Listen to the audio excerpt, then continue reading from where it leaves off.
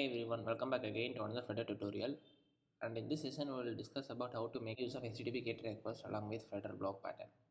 Okay, and this tutorial is going to be very simple. And what we have here is a simple elevator button right over the center. And upon clicking this load data button, it is going to make an HTTP GET request. And once the data is obtained as a result, it is going to display that response in the list view builder. Okay, and upon clicking the back button, which is present at the very bottom, it is going to take us back to the initial page itself. Okay, this is a very basic example and hope you got a good overview of what we are about to discuss in this series. With this idea, let's move on to the coding part. Add two packages in your pubspec.yml file, and the packages are http as well as Flutter Bloc. And always check for the latest version. As for the video recording date, these are the latest version for these packages, and if you're going to apply the similar kind of effect, then you can also add that package as well in your pubspec. Okay, and after adding these packages, first let me just start explaining with the block. Starting with the states, we will be totally having three states for this app. One is the initial state, which is the initial layout, what you see right over here, and followed by the initial state we have the loading state, that is the similar kind of animations, and followed by the loading state we have the loaded state finally. And this loaded state is going to display the entire set of JSON bundle in the list view. Therefore we are going to create a variable for that. Since it is a final, we are going to create a constructor for the same. Okay, so these are the three states which we will be having for this app. And moving over to the events, here in the events file we'll be totally having two events. One is the load data event, which we get at the initial layout, and the back button event, which we'll be getting in the loaded layout. Okay, totally two events right over here, and we can create the classes for the same events. Okay, and this is all about the events. Let's move on to the block. We'll be mapping events to states, and we'll be checking for the initial event, which is the load data.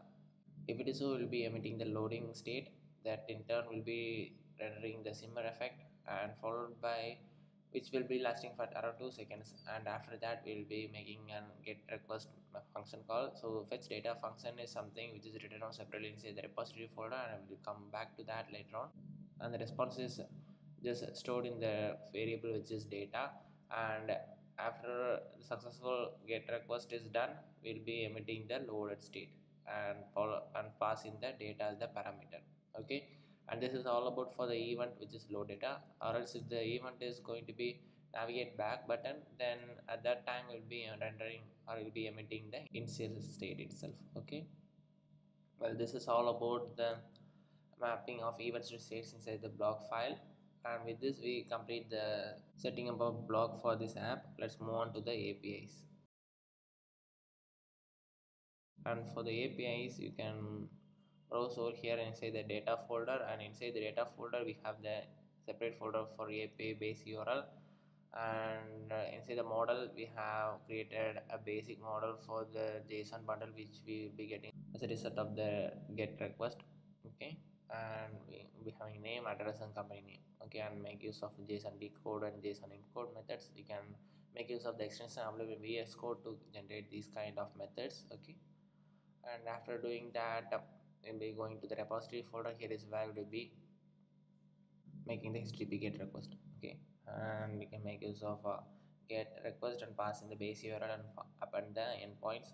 If the status code is 200, we will be decoding the JSON bundle and converting as a list with the help of the toListUp method. Or else if the request status code is going, or else if the response status code is going to be anything other than 200, then at that time we'll be throwing an exception.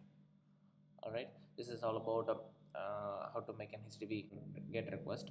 Okay, now let's move on to the UI part, and let's see how to wire them up all together to get this app completely done.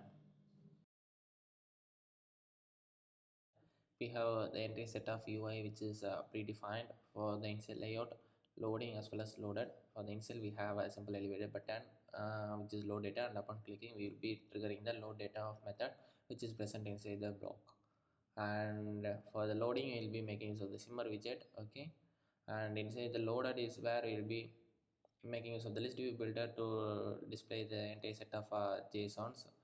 Okay, and make use of the dot operator to access the particular kind of value. And we can make use of these kinds of widgets inside the block and render them accordingly. Okay, in here let's create a body, and the body is going to have the block consumer that is in turn going to take the states as well as the block, and we have the listeners and the builders. And for the listeners we are going to have nothing anything, we are not going to have anything inside the listeners, and inside the builder alone we will be checking for the states.